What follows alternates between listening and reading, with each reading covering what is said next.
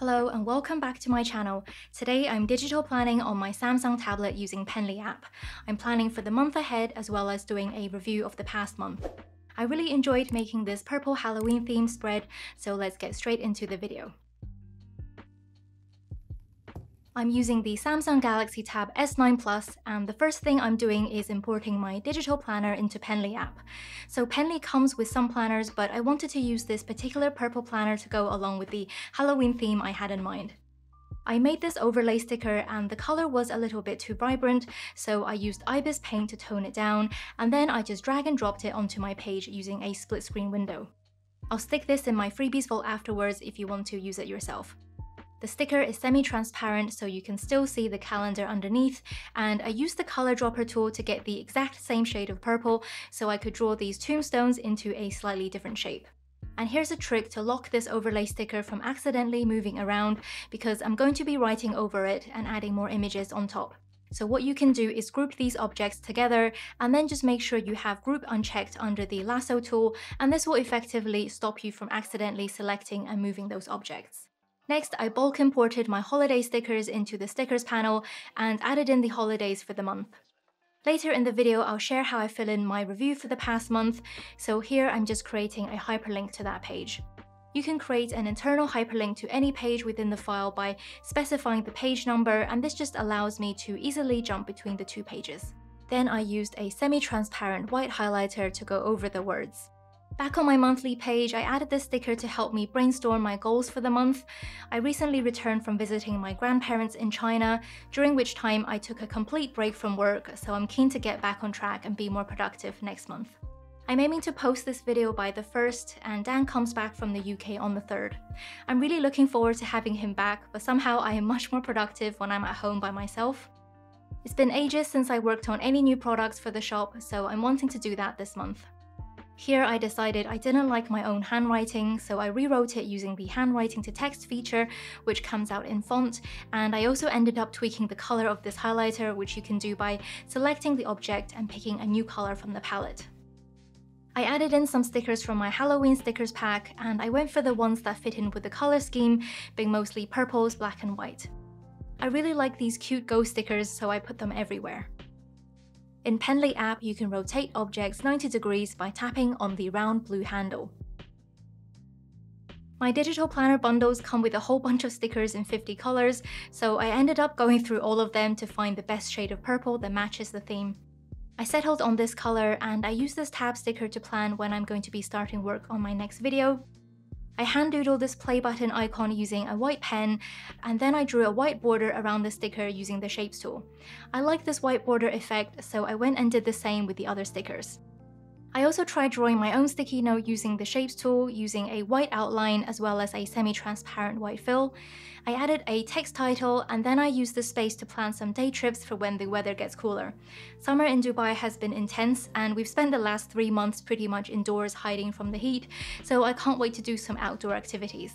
With the Shapes tool, you can go back and change the color of the outline or the fill just like you can do with handwriting. And then I just grouped everything together and added this purple camera sticker. I dropped in some other tasks and shop work that I would like to get done this month. Christmas is always our busiest time when people start buying planners for the new year, so I definitely want to get a head start and make sure I'm ready for that. Here I reused the tab sticker I created earlier and just changed the writing and the icon doodle. We've been living in Dubai for 6 months now, and I just about feel settled in, but I still have lots of things to sort out, like a more ergonomic desk setup to improve my posture when I'm working. I dropped in this icon sticker to remind myself of the upcoming Amazon Prime Day sales when I'm hoping to pick up some extra stuff for my home office setup. Here I wrote this quote to remind myself to be grateful and to focus on the good things, and then I just duplicated the words in a different color to make this text shadow effect. For the past few weeks, I've been feeling a little anxious. My mum is currently in hospital for some health issues, so I also put this affirmation sticker here that says, "I will focus on today, one thing at a time." This past month, I took a long break from posting on social media whilst I was in China, so next month I'm hoping to make 2 videos if I get the time. I can be quite hard on myself when I don't feel like I'm getting much done, and recently I've been giving myself more allowance to just rest and have lazy, unproductive days, which I've really enjoyed. I doodled some sparkles using a white pen, and I think that is a good place to stop since I have already spent way too long on this spread. I love the flexibility of planning digitally, but it also means I can get carried away with tweaking things, especially since the last Penly update, which made it possible to change object colors. So this is what the whole page looks like, and I really like the purple Halloween theme with the overlay sticker. If you like this sticker, don't forget to grab it from my Freebies vault, which I've linked in the video description. Next, I thought I'd quickly share how I fill in my monthly review. I actually did all of this before I made my October spread, as I personally prefer to review the past month and then plan for the next month ahead. For the first section, I'm writing about my highlights and achievements for the past month. I wrote about my trip to China and hiking the Great Wall with Dan and my brother Kevin. I edited this photo in Ibis Paint and then added it onto my page along with a photo frame sticker.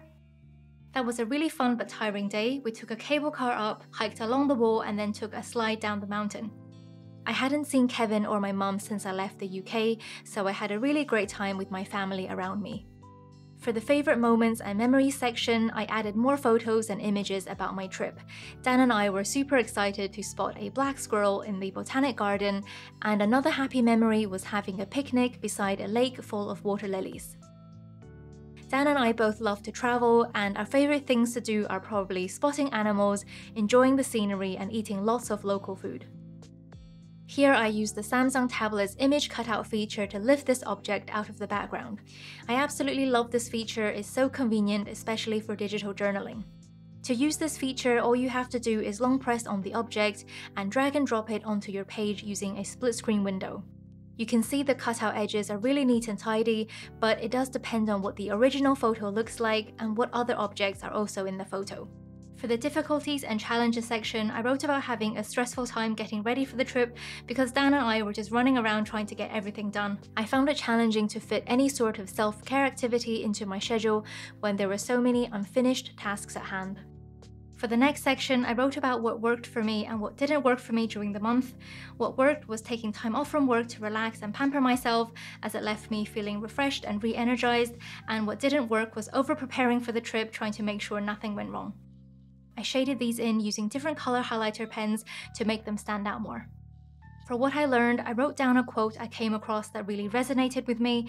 It talked about how unrealistic expectations can lead to unhappiness and how you shouldn't push yourself too far, and knowing when to step back and take care of yourself. I like this quote because it made me realize I was being too hard on myself.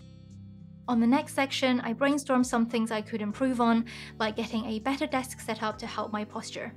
I've been using Dan's sit-stand desk whilst he's been away, and now I'm looking for one for myself. For key events during the month, I wrote about doing my first sponsored video and how we reached a milestone on the Happy Downloads TikTok account. I took a screenshot using one-hand operation, which gives you these useful side handles, and then I cropped the image down to size. I grew up completely avoiding social media, so I'm really proud at having learned the skills to making and editing videos, and that there's people out there watching and enjoying them. In the next month section, I wrote down my intentions for the next month, like keeping realistic expectations, taking breaks, and prioritizing my healthy habits. So that is my review for the past month, and I find it really helpful to do this exercise at the end of each month before I start planning for the month ahead. Here is what the whole page looks like once I filled everything in. It was nice to reflect back on the month and do a bit of digital journaling as well, because I haven't had time to keep a separate journal recently. I've been pretty good at keeping up with my healthy habits recently, and here on my habit tracker page, I wrote out all the habits I want to keep track of this month. I read the book Atomic Habits, and I've been using the tips from there, such as starting small and trying to improve by a little bit every day. When it comes to filling it out, I just stamp each box using the highlighter pen. Anyways, I hope you enjoyed this plan with me. Let me know in the comments if you have any ideas for themes I can do for future videos. Don't forget to subscribe if you haven't done so already, and hit the bell to be notified when I post new videos. Check out my other videos in the meantime, and I'll see you in the next one.